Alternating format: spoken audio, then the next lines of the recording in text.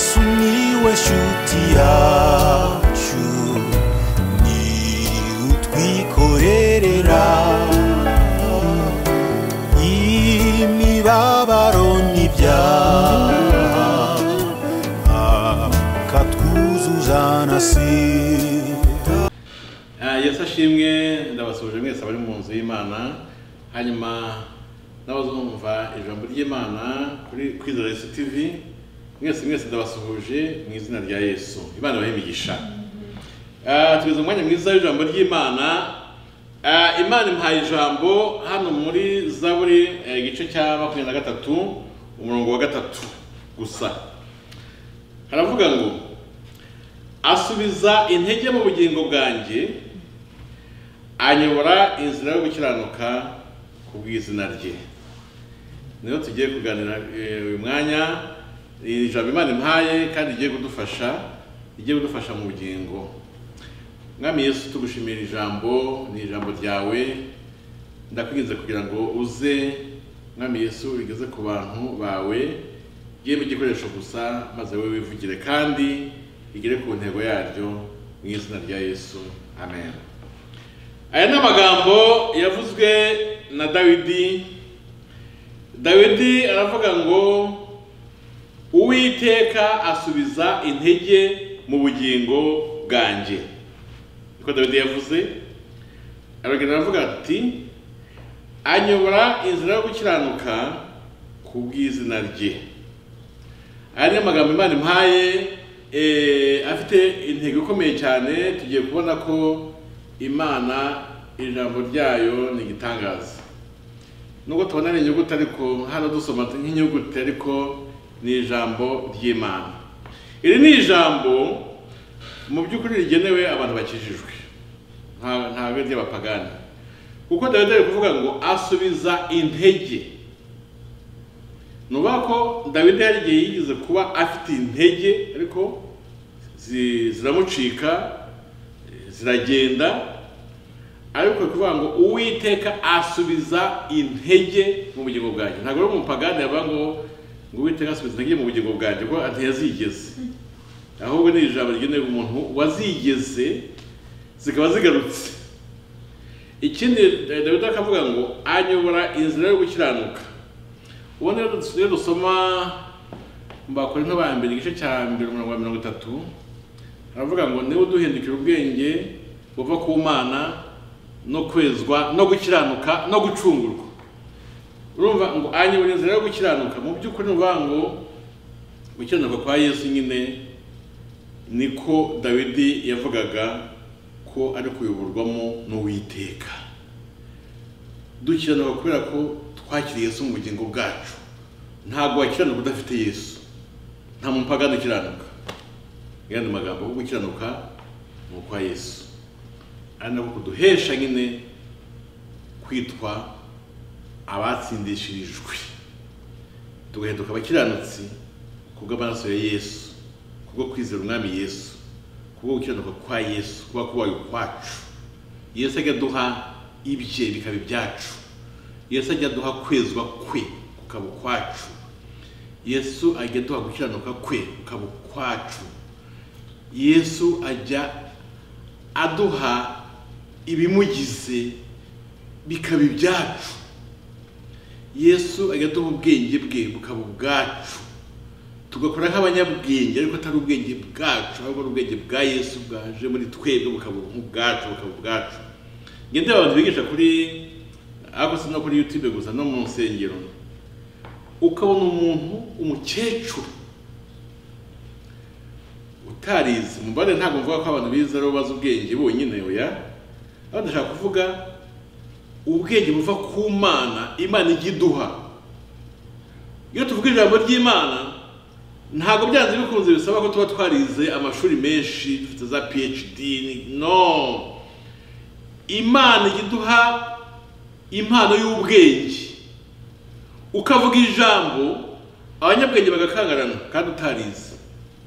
Ukavuga ijambo uvuye mu giturage kibisiye iri yepfo bakakozana bakugeza mu mujyi batega bavuga ijambo. Ukavuga ijambo uri umukecuru, uri umusaza, uri umuntu bavuga ko utize ijambo abantu bagasanga harimo ubwenge butangaje, kuko ni ubwenge bwa Yesu bubaye ubwawe, ukavuga ijambo nawe ubwawe ukumva ribaye ijambo rigutunguye, kuko nawe ntiwaritekereje, rirenze ubwenge bwawe nyine, wumvise warivuze, kuko si ryawe n'ubundi, ni Imana iba iri guhaye ubwenge bwa Yesu bugakorera mu bwawe, kuko Yesu aduhindukira ubwenge buva ku Mana, ngo aduhindukira ubwenge buva ku Mana no kwezwa no gukiranuka no gucungurwa. Abakorinto ba mbere igice cya mbere umurongo wa 30.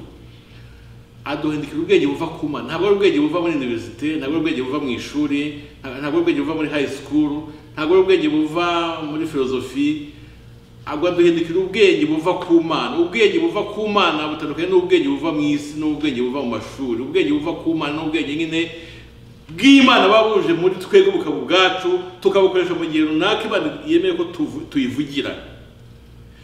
Aha Dawidi aravuga ati asubiza intege mu bugingo bwanjye. Dawidi mu bintu Imana yamukundiraga, Dawidi yari umuntu wemera ko ari Dawidi. Nimvuga Dawidi ubwo ni meaning nyine ya Dawidi. Dawidi yari umuntu wemera ko ari umuntu, ariko Dawidi akaba afite ibanga ry'uko afite Uwiteka inshuti ye, Uwiteka umurengezi we, Uwiteka umwungeri we, Uwiteka byose kuri we. Dawidi aravuga ati asubiza intege mu bugingo bwanjye. Dawidi rero ni ukuvuga ngo ahangaha yari yemeye neza ko hari igihe intege ziba zamuvuyemo, yari yemeye neza ko hari igihe yumva ari umuntu, yari yemeye ko hari igihe yumva ari kwakitinga nk'umuntu, yari yemeye ko hari igihe yumva intege ziri mu gukorera muri we ari intege nke, ariko aravuga ati Uwiteka asubiza intege mu bugingo bwanjye. Mu yandi magambo Dawidi yazi ko hari igihe yibwa, burya Satani agatwiba.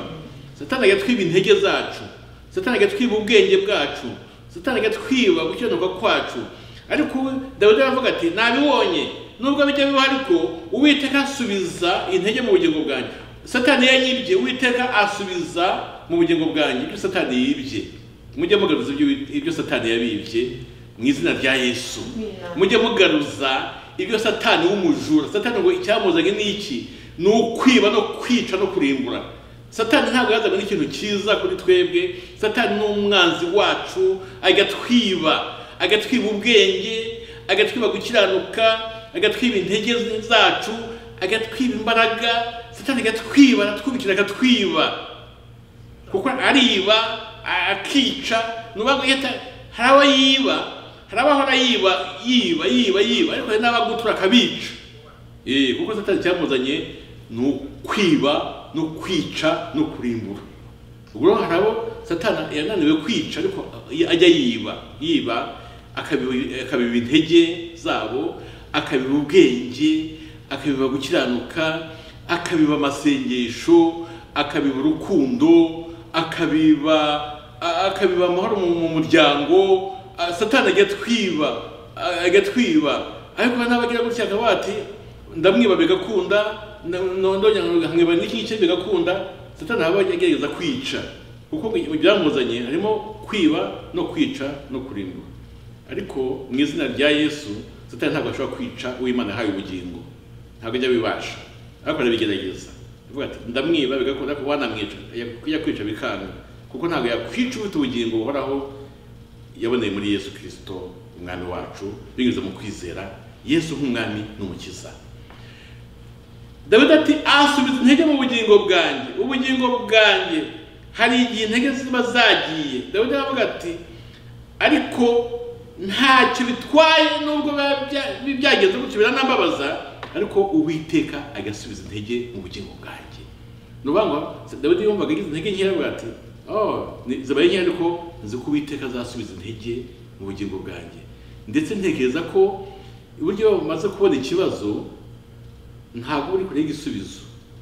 Niba Dawidi yavuga ati asubiza intege mu bugingo bwanjye, nuko ko Dawidi yabaga amaze kubona yuko intege mu bugingo bwe zagiye. Ntekereza ko niba ntabwo uri gukora ubushakashatsi buhambaye, iki gihe Dawidi yaritaga asaba Imana ngo imusubize intege mu bugingo bwe. Nanone kandi iri jambo none ushobora kuryumva none mu bundi buryo.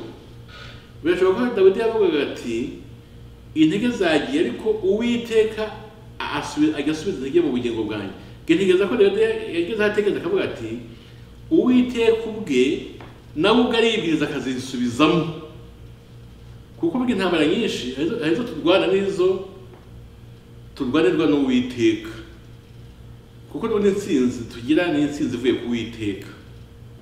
Uwiteka rero kuko yarazi Dawidi, ntekereza ko hari igihe amusubizagamo n'intege yenda Dawidi yatize no kuzisaba ngo zigaruke, kuko iki cyizere Dawidi agaragaza yari afite mu Uwiteka ni icyizere kiganisha yuko yari yizeye neza ko nubwo intege zaba zagiye Uwiteka azimusubiza, kuko ari kuvuga ngo asubiza intege. Ntabwo turi kubona ko avuga ngo, ntabwo turi kubona Dawidi avuga ko ngo agasaba Imana ngo imusubizemo intege, ahubwo ari kuvuga ngo asubiza intege, Uwiteka asubiza intege mu bugingo bwe. Dawidi yazi neza ko Imana Uwiteka agasubiza intege mu bugingo bwa Dawidi. Hanyuma munsi nanone aravuga ngo anyobora inzira yo gukiranuka kubw'izina rye. Harimo ibintu bikomeye hano bibiri. Uwiteka ayobora Dawidi inzira yo gukiranuka. Uwiteka niwe uyobora Dawidi. Uwiteka niwe uha icyerekezo Dawidi. Uwiteka niwe ubwira Dawidi ngo nyura ahangaha. Uwiteka niwe ubwira Dawidi ati inzira ugomba gucamo ni iyi ngiyi yo gukiranuka. Ariko inzira yo gukiranuka birerekana yuko Dawidi mu kuyigendamo yari yamaze kuba umukiranutsi mu by'ukuri. Kuyobora umukiranutsi mu nzira yo gukiranuka nta nubwo bigoye cyane, no kugenda gusa Imana igira ngo garuka gato garuka inyuramo neza gukiranuka. Dawidi yageze aho yumva yuko Uwiteka ari urimo kuyobora mu nzira yo gukiranuka. Ntabwo ari inzira yindi, inzira yo gukiranuka. Ni umukanya nababwiye ngo Yesu aduhindukira gukiranuka. Inzira tujya mu ijuru ni inzira yo gukiranuka. Niba Yesu aduhindukira gukiranuka, nibyerekana yuko n'ubundi inzira ijya mu ijuru ari inzira yo gukiranuka inyurwamo n'abakiranutsi. Inzira ubwayo ikaba ari inzira nyine ikiranuka. Gukiranuka ubundi ni Yesu. Yesu niwe gukiranuka kwacu, kandi iyo nzira tunyuramo ni imwe. Nuvuga ngo inzira ijya mu ijuru ni inzira yo gukiranuka, n'ubundi nta yindi nzira banyuramo uretse yo gukiranuka. Kandi tukaba abakiranutsi kubera ko twizeye Umwami Yesu tukirana ibyaha byacu byose, niyo mpamvu duhinduka abakiranutsi mu maso y'Imana. Iyo tuba abakiranutsi mu maso y'Imana, tugenda nyine mu nzira yo gukiranuka. Inzira yo gukiranuka rero niyo nzira yacu. Dawidi aravuga ati Uwiteka anyobora inzira yo gukiranuka. Agira kandi kantu ashaka gusobanura munakumve neza. Uwiteka atwoburija, adutegeka, ashaka kutubona gusa mu nzira yo gukiranuka kubw'izina rye twitirirwa. Hari ahandi dusoma mu ijambo ry'Imana ngo abantu bitirirwa izina ryanjye nibapfukama bakansenga. Ngo abantu bitirirwa izina ryanjye, n'Uwiteka ubivuga. Muri iyi si rero hari abantu b'ubwoko bubiri. Hari abantu bari muri iyi si nk'abantu gusa, ariko muri iyi si none harimo abantu bitirirwa izina ry'Uwiteka. Abakozi b'Imana bahamagawe n'Imana, baranakijijwe birumvikana, abo bose bitirirwa izina ry'Uwiteka. Abakristo bose bakijijwe by'ukuri, bavutse ubwa kabiri, bizeye Umwami Yesu, bakiriye Yesu mu bugingo bwabo, abo bose bitirirwa izina rya Yesu, bitirirwa izina ry'Uwiteka. Ndagira ngo mbatangarize yuko nta yindi nzira Uwiteka azatuma ucamo mu gihe witirirwa izina rye uretse inzira yo gukiranuka. Kubw'izina ry'Uwiteka ntabwo Uwiteka azatuma uca ahandi hatari aho ngaho, kuko umwitirirwa uciye ahandi wamusebya, uciye mu yindi nzira wamusebya, batuka izina ry'Uwiteka. Uwiteka no kudefanda izina rye no guhesha agaciro izina rye, ntatuma ugendera ahandi hatari mu nzira yo gukiranuka, kuko ahandi wasebya izina ry'Uwiteka. Niyo mpamvu Uwiteka yakubona ushaka kudeviya gato agusubizamo. Nize gutanga urugero rumwe rwa ifarashi cheval, hari akuma bita eperon, ni akuma kayiyobora bagenda iyo bakanze banyujije iburyo gutya bakakanda gutya ikata ijya ibumoso, kuko kaba kanayijombye nyine, noneho igakata ijya ibumoso, bakajomba ibumoso bwayo igakata ijya iburyo, kuko kaba kanayijombye noneho igakata. Bashaka ko yihuta bakabajomba gutya noneho ikihuta kurushaho. Ako kuma rero kabafasha kuyobora ifarashi aho bashaka ko inyura, kuko ifarashi ibigufasha nyine kunyura mu nzira ugomba kunyuramo, bitewe akenshi cyane bayikoreshaga mu buryo bwo kurwana, ukurikiye umwanzi ugomba nyine kumenya aho unyura nyine no kumenya utuyira nyine ugenda ucamo kugira ngo ugere ku mwanzi wawe. Nuko ubwo Uwiteka rero nawe naba ko afite akuma ka eperon, agenda atujomba kugira ngo we kudeviya ngo uce ruhande gato uva mu nzira yo gukiranuka. Uwiteka agenda atugaruza ako kuma mu buryo bw'umwuka, ku buryo tugendera neza mu nzira yo gukiranuka, kuko twitirirwa izina ry'Uwiteka. Nta handi wanyura ndetse aho ngaho, kuko ahandi akuma karagucyambura kandi kaba kakubabaje. Nk'uko ifarashi nyine kayibabaza aho kuma, niko nawe gashobora kukubabaza ako Uwiteka yakujomba kugira ngo ugende neza mu nzira.